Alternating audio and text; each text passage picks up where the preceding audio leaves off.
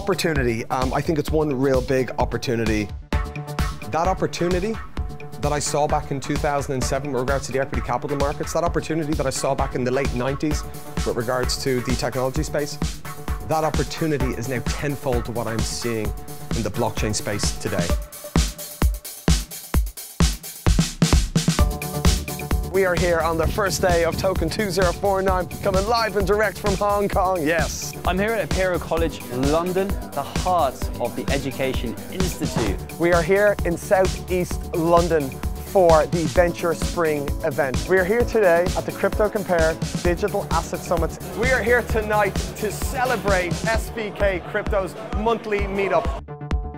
SVK Crypto, consistently puts on high-quality events here in the heart of London. SVK is clearly the leader in community here in London.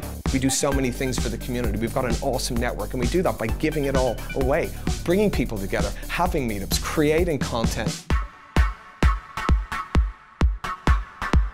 We are now in a situation where we are educating, we're explaining, we're getting people up to speed about this opportunity. Not everybody sees it like we do.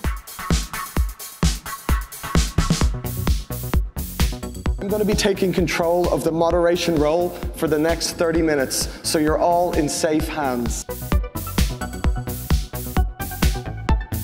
I believe that the next wave of multi-billion-dollar IPOs that will come through the capital markets will be coming out of the blockchain space.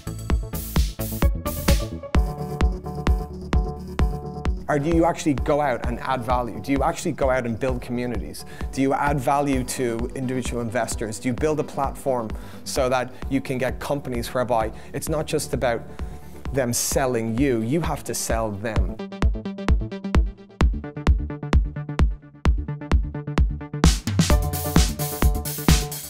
So when you're picking a VC partner, don't just chase the books, don't just chase that.